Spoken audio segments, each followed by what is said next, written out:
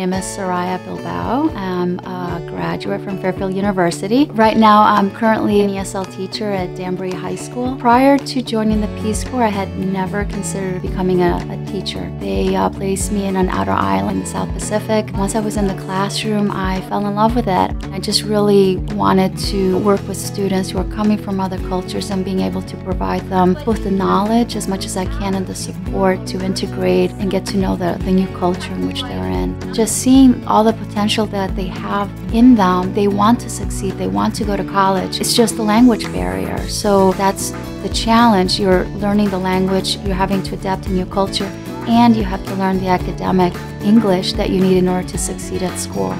It's not just talking about how you teach, but actually applying that knowledge in the classroom.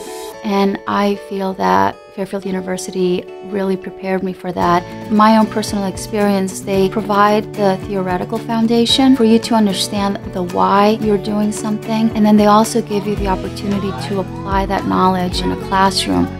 Theme theater.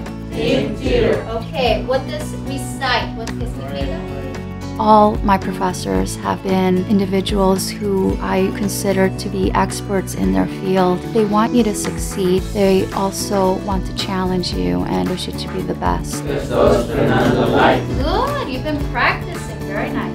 The need is high. We're constantly looking for quality ESL teachers. Being a teacher, you become their mentor. Sometimes they're going through culture shock. It's helping them integrate into the community, and they want to do that. They get excited about that. Every day I wake up and I'm excited to be an ESL teacher. I look forward to seeing my students. I've felt very confident coming out of the program. I very much enjoy being in the classroom with them.